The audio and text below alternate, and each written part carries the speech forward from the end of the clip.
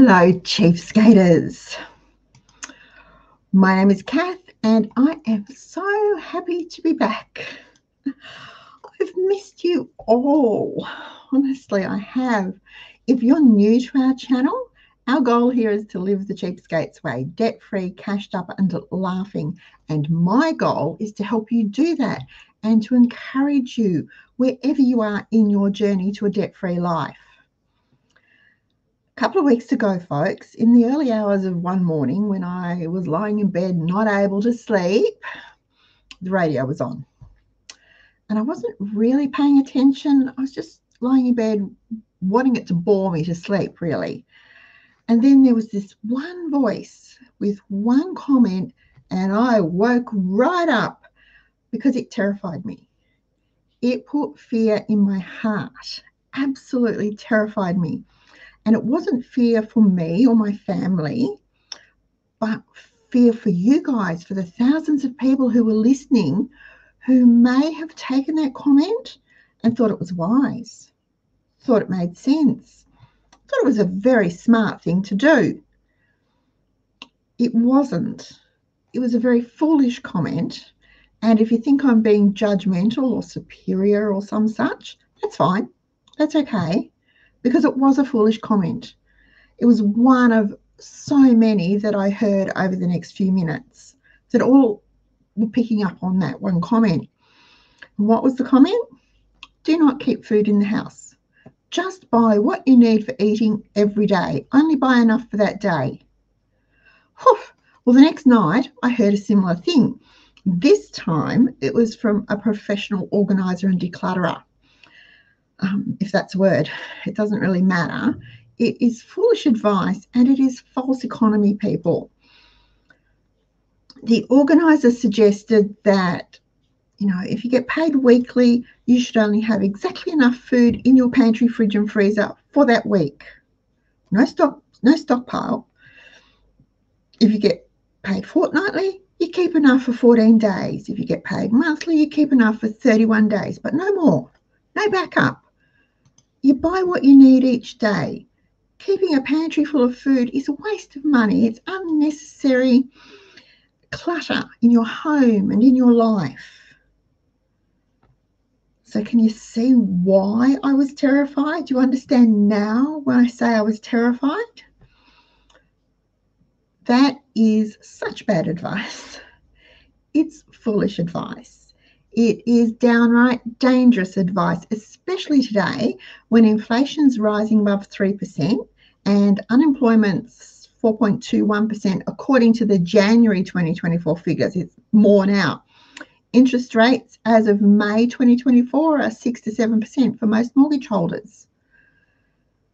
And someone was advising that it was foolish to keep the pantry full.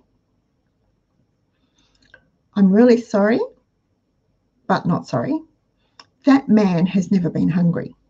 He has never had to worry about how to put food in his children's lunchboxes. He's never had to worry if the $300 a month grocery budget will be enough, and it can be.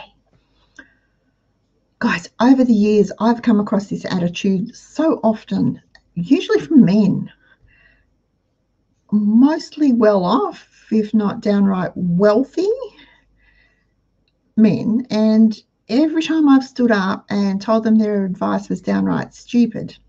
Now, they may have been insulted. That too bad, because it hasn't won me any friends. A couple of these so-called gurus have called me out in the media. I don't care. I do not care. Their advice is stupid. It is foolish. It is dangerous. You might be saying, well, but why? Well, for a starter, there's no wriggle room for an unexpected emergency. If you only have enough in the house for tonight's tea, breakfast tomorrow, and maybe lunch, what happens if the shop's suddenly shut? Or you find yourself without access to your money? We've had both these things happen how many times in the last 12 months? 2 years, 3 years, 4 years? People suddenly find they don't have access to their money, or they're locked down, they can't go out. They don't have any cash on hand. Do they go hungry? Do they beg meals off family and friends? They knock on the neighbour's door and say, can we come for tea? Do they front up at a charity expecting to be fed? Look, you could be sitting there watching this and thinking, Kath, you are such a nutter. They'll be able to eat somehow. And perhaps they can. And maybe I am being dramatic, but my experience, I'm not. Have you had this happen to you? I haven't had no food in the house, but there have been times when all I've had in the pantry to feed my children was a box of Wheat Bix, and the only thing in the fridge was a jug of milk. And the only reason we had milk was because we had a friend with a dairy. I've worked over the years with more than one family who used to live and shop one day at a time, only to have their own version of a disaster upend their plan, and they weren't able to shop that one day at a time. My advice, keep at least basic ingredients in your pantry. If you want to know what my basic ingredients list is, I'll put it in a link below. But it's basics. And why do I suggest ingredients? Long-time followers will know, because ingredients give you options. You can do a lot with basic ingredients simply by manipulating them into different recipes. Who knew? And you know what? Ingredients are cheaper than convenience and ready-made foods. So much cheaper. Now, before you get overexcited, I'm not suggesting that you run out and spend thousands of dollars on a whole lot of food today. That would be foolish, and if you're on a tight budget anyway, it could be disastrous. But I am saying think ahead, plan ahead, do a pantry stock take, make a note of what you have on hand, write up a meal plan using those ingredients, make a shopping list.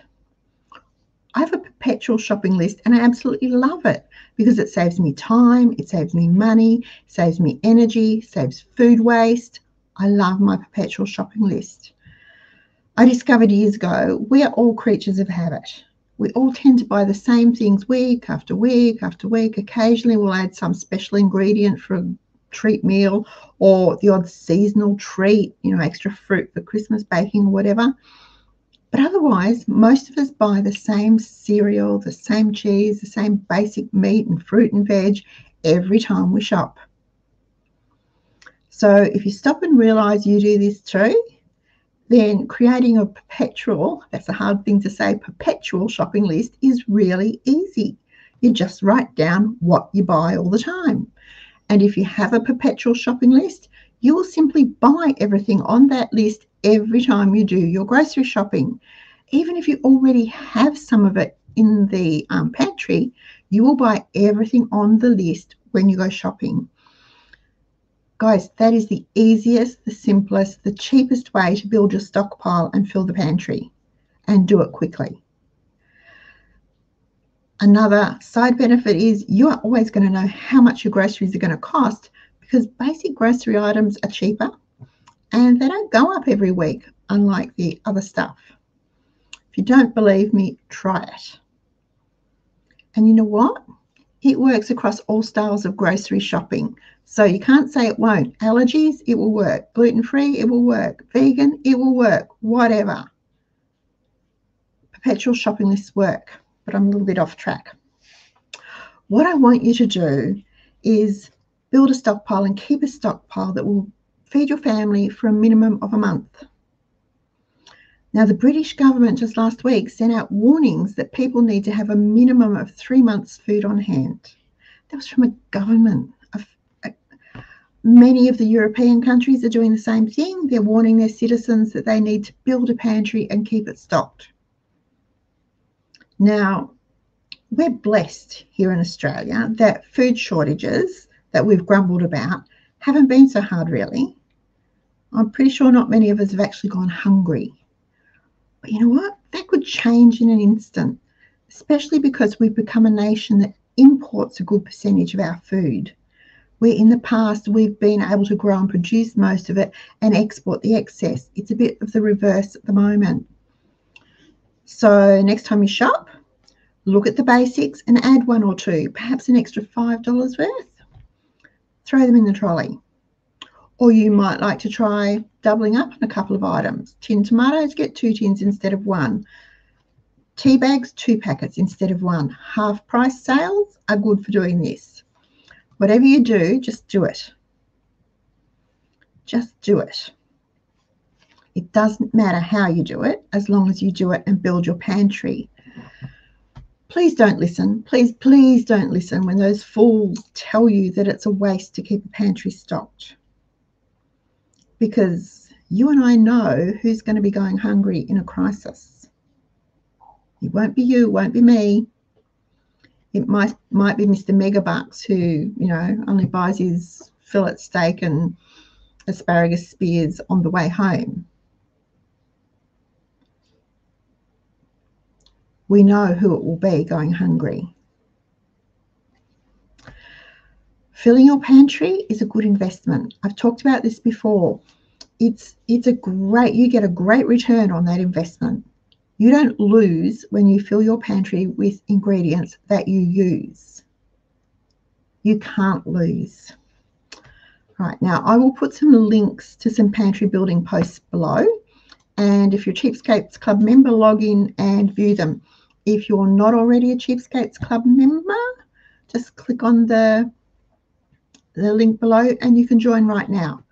Once you've joined and once you have activated your membership, you'll have 24/7 access to the entire Members Centre, including the entire article archive and the meal plan archive. 220 different meal plans in there at the moment, and it increases regularly. And members can access them anytime. Just saying. Okay. It's been a joy being back. I want to thank you for taking the time to watch me tonight. Being back in front of the camera has been a real pleasure, sharing about how easy it is to live the Cheapskates way, how much fun it is, what joy it brings, how much less stressful it is. Has been lovely. If you're not already subscribed to my channel, I would absolutely be honored if you click that subscribe button and then the little bell, so that we can notify you every time there's a new video. Videos are going to be hit and miss for the next few weeks, but we'll get over that. If you like the video, you liked what I've talked about today, thumbs up would be much appreciated. That little, you know, giving us that thumbs up, that like, helps YouTube know that people are actually watching our video, and that just makes it easier for other people to find us. Lastly, guys, sharing is caring. If you know someone who might like or who might need this video, please share it with them. There's a little share button there. We don't harass them. It just sends them a link and then it's up to them. But these 3 things combined all make it easier for our channel to be found. And of course, the easier it is for people to find us, the easier it is for us to spread the message that it is not only okay to live life debt-free, cashed up and laughing, but it is absolutely possible, even in the crazy, crazy times of 2024. And just one last thing, then I'll let you go. If you have any questions, pop them in the comments below me.